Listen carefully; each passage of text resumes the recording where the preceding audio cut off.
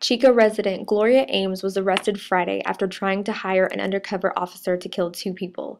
Wise County Sheriff David Walker was part of the investigation. Miss Ames was wanting two people killed so she could gain monetarily after they were killed, whether it be an insurance policy or what have you.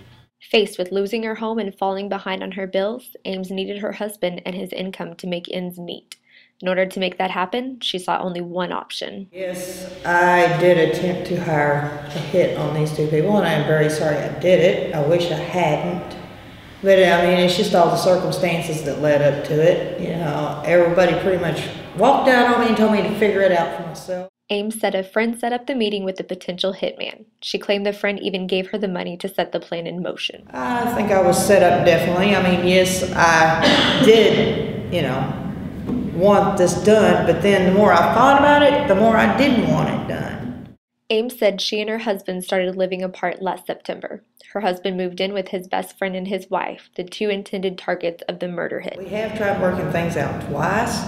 They tell him no, he's not coming back, that if he does, then they won't ever be friends with him anymore, so therefore, he just stays away.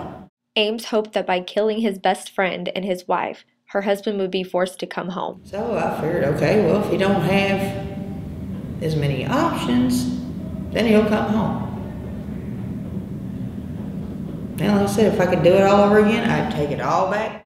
Investigators moved quickly once they learned of Ames's intention to have two people killed, receiving the tip late Thursday and making the arrest Friday morning. The goal on any of those cases, specifically like a murder for hire or anything like that, was to work fast, and because you want to try to stop it if you can, and then obviously make sure that you get it stopped before she finds somebody that will actually carry it out. Sitting in the Wise County Jail with bail set at $1 million, Ames is ready to face her punishment. I wish I could take it back, but I can't. It's done. I just want to go ahead and get this behind me and get it over with.